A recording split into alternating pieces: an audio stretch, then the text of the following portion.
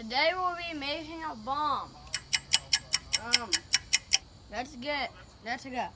We've got a little setup, and pretty much you put this is vinegar, not water, and it with if you put no, you have to be filming because we have to move the camera. We have to move the camera. I'll grab it once we do this. Okay. Okay. Go. We just check back a couple seconds later. It's big. Big. Rock solid.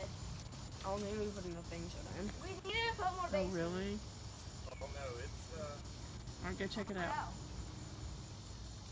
Chicken time bomb. Time bomb hot potato. It doesn't normally take this long, does it, Sully? Nah, they use big. Yeah. We're gonna try to smash it on grass. I don't think it'll work. We have to work quickly. Now right here. Woo!